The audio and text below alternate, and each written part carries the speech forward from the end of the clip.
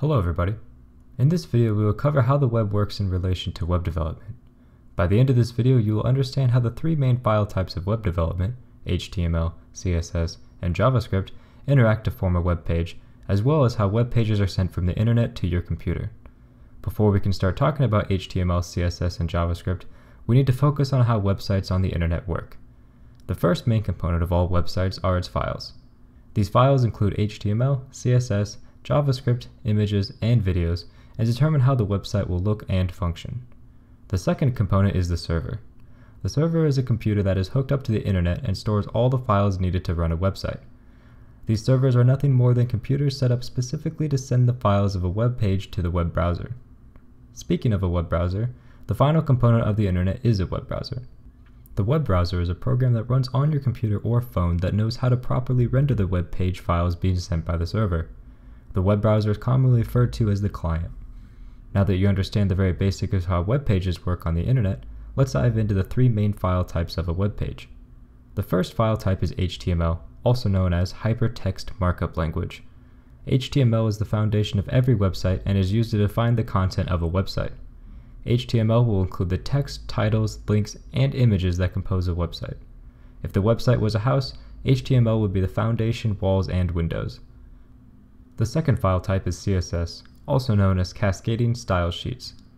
Technically, a website can be made with only HTML files, but it will look terrible. That is where CSS comes in. CSS defines the aesthetic look of a web page and is the equivalent of paint color and window curtains on a house. The last file type of website is JavaScript. Many great sites have been made with only CSS and HTML, but as soon as you want to add any functionality to a web page, such as a pop-up or a complex form, you will need JavaScript. JavaScript is what controls all the functionality of a web page and is equivalent to the doorknob that allows a door to be opened and closed on a house. We now understand the purpose of HTML, CSS, and JavaScript, but how exactly does the server send these files to the web browser?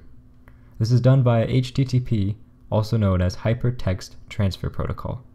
HTTP works similarly to a conversation with a friend. You may ask a friend what their favorite movie is, and they will respond by saying that Titanic is their favorite movie. Based on your friend's answer, you may ask additional questions, such as who is the main actor of that movie, and your friend will answer with Leonardo DiCaprio. In HTTP, the web browser asks the server for a specific HTML file, and the server will respond with that file. The browser will then parse the HTML file, and if it sees any additional information that it needs, such as images or CSS files, it'll ask the server to send those additional files. Most sites that you visit will be using HTTPS, which stands for Hypertext Transfer Protocol Secure, to communicate. This functions exactly the same as HTTP, but the information being sent between the server and the web browser are being encrypted. The last component of the internet is the conversion of domain names to IP addresses. This is a complicated topic, but you will only need to know the very basics to develop web pages. Every website has a domain name that the website is accessible at. This is just the URL of the website, such as google.com or speedtest.net. Servers, which store the web page files, do not know anything about domain names, but they do have a unique IP address. This means that to access google.com, the web browser will need to convert the domain name into the IP address of the server with Google's web page files.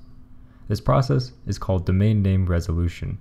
It is not necessary to understand how domain name resolution works, but you do need to know that servers have an IP address that can be mapped to from a domain name. This concludes the basics of how the web works. You should now understand how HTML, CSS, and JavaScript work together to render web pages, and how web browsers and servers communicate. Let me know down in the comments which of the three languages, HTML, CSS, or JavaScript, you are most interested in learning. Also, please don't forget to like and subscribe to stay up to date with all future lessons. Thanks for watching.